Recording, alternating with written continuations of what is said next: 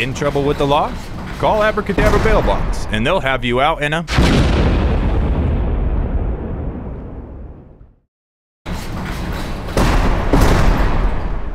The Nye County Sheriff's Office Scorpion Task Force executed a search warrant at a home located on Turtle Street. They found a 13-year-old female and a 15-month-old female inside the home with no parent. A short time later, a female identified as Verona Worthington arrived on scene. Miss Worthington said that she lives there with her 2 daughters and a male. A conversation was held with Miss Worthington regarding narcotic sales and use from the residents. Miss Worthington said that she hadn't used methamphetamine since her 15-month-old daughter was born, and she was willing to consent to a urine test to prove that she has not used the drug. Miss Worthington's urine gave a presumptive positive result for methamphetamine and amphetamine-type compounds. Miss Worthington was made aware of the positive test. She said that she lives with a male and that he must have spiked her drink. A systematic search of the house was completed and the following was located: several Hide-A-Cans, false compartment containers that hold several packaging baggies. They also, according to the report, found drug paraphernalia.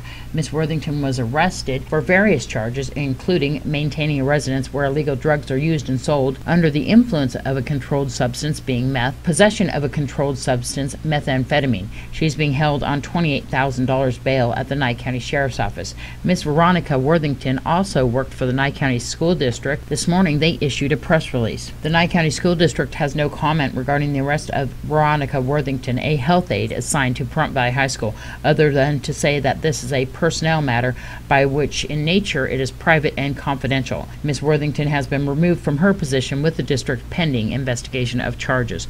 This is Deanne O'Donnell for News 46.